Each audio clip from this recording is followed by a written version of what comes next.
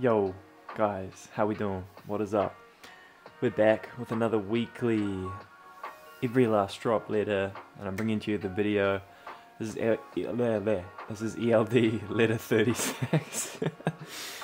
ELD Letter 36. Jump into your preferred stretches and let's tuck into this week's letter, and let's learn, let's grow.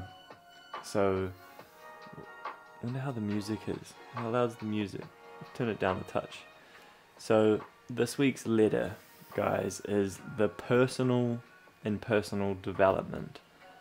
The personal and personal development, right? And so often we're seeking outside of ourselves. We're seeking like podcasts, YouTube channels, infos, courses, educational things. We want to try and get something outside of us and bring it in, and we're looking outside of ourselves.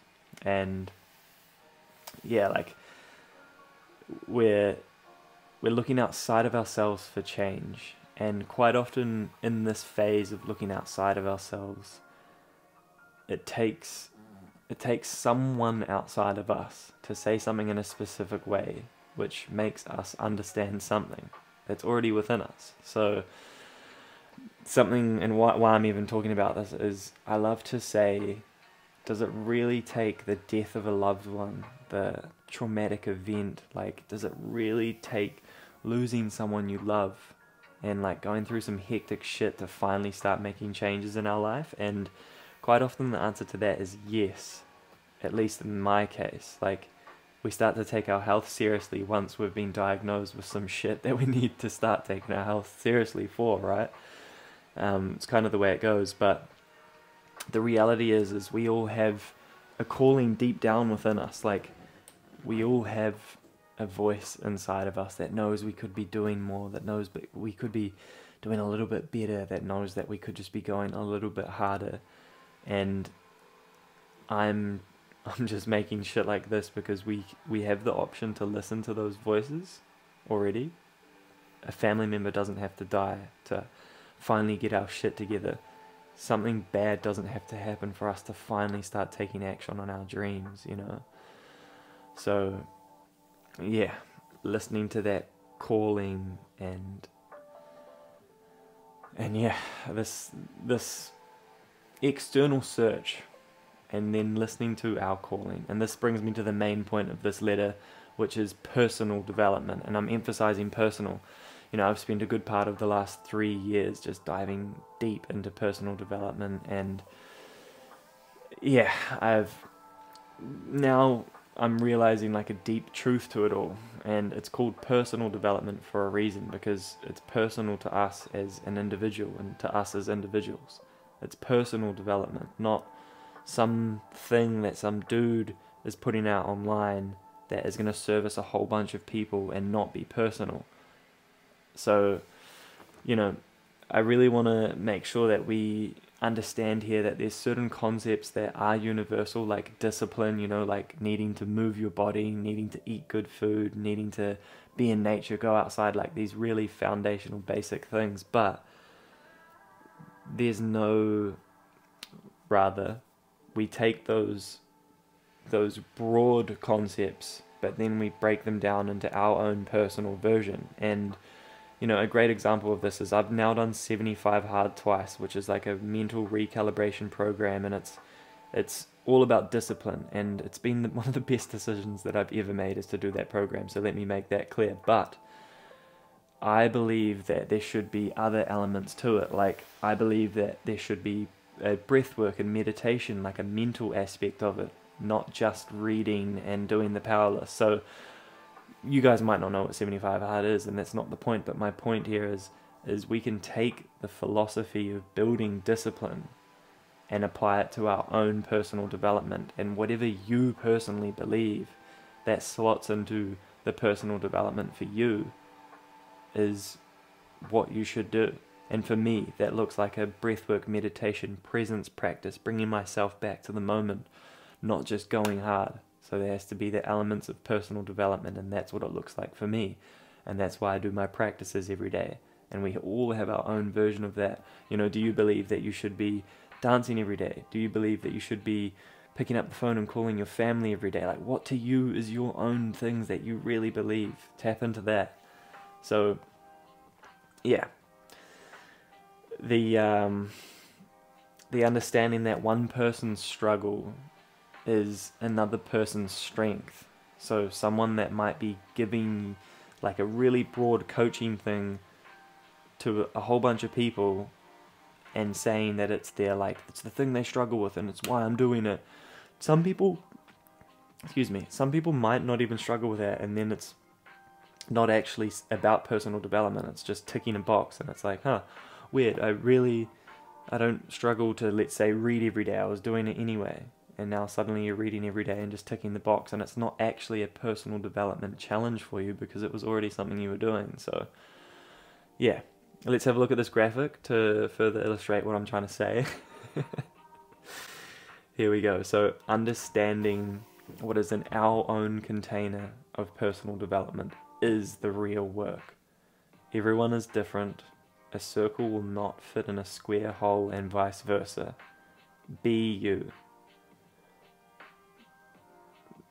We're all different shapes, sizes, and if you think about that from a mental, like, I'm trying to explain how it is in our mind, where in our mind we might be looking at the world and be in the world in a way of a circle, but people are telling us to be a square, but that doesn't fit, and vice versa. So this is just to bring this all back down again to our own personal development.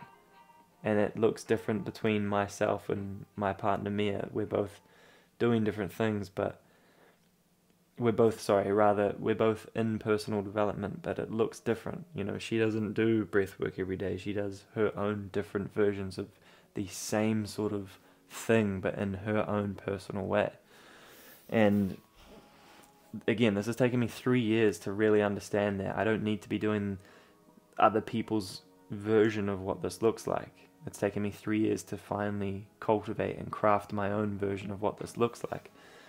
And that's why I'm making this video, because we can all do that. We can all be personally excellent within our own world, not just because some dude on the internet says so.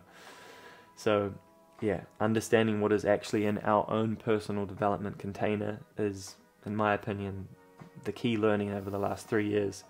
It's personal development.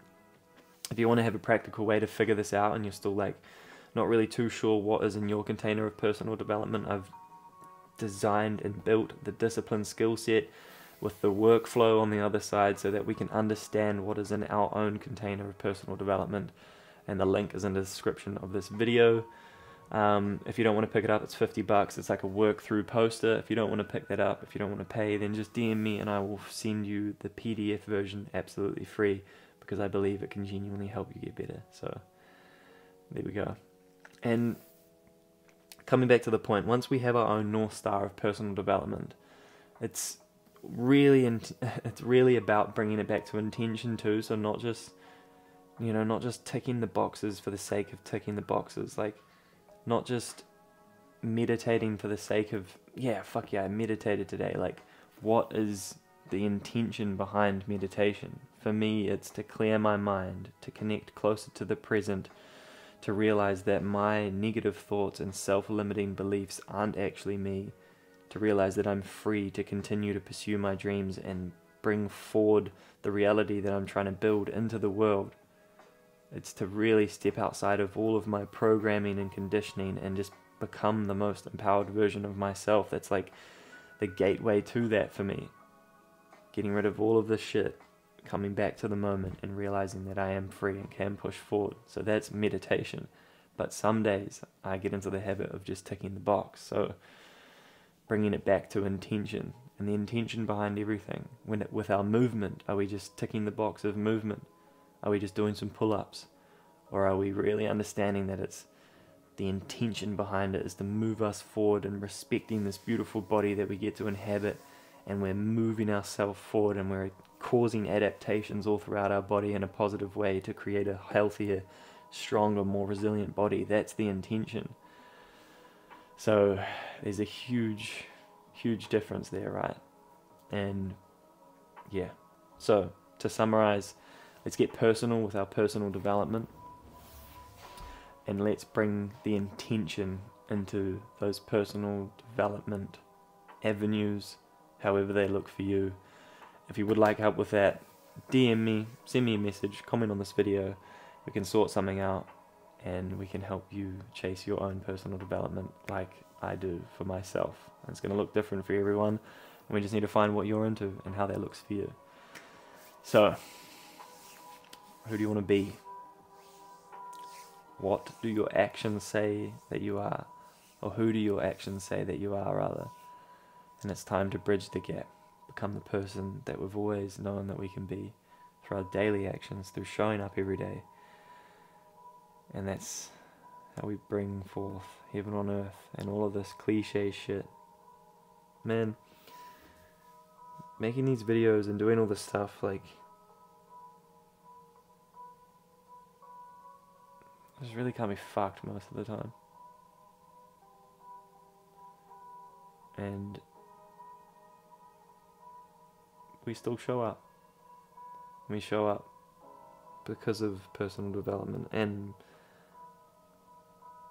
because discipline, and it's a skill, and we can apply that skill of discipline to our own personal development, to our own movement, to our own ability to show up in our relationship, to our friends, partners, families, and just be a better human being in the world. And so that's why I'm here today. I appreciate you tuning in. Thank you, much love, and we'll see you in the next one. Straight up though, thank you for watching. Peace.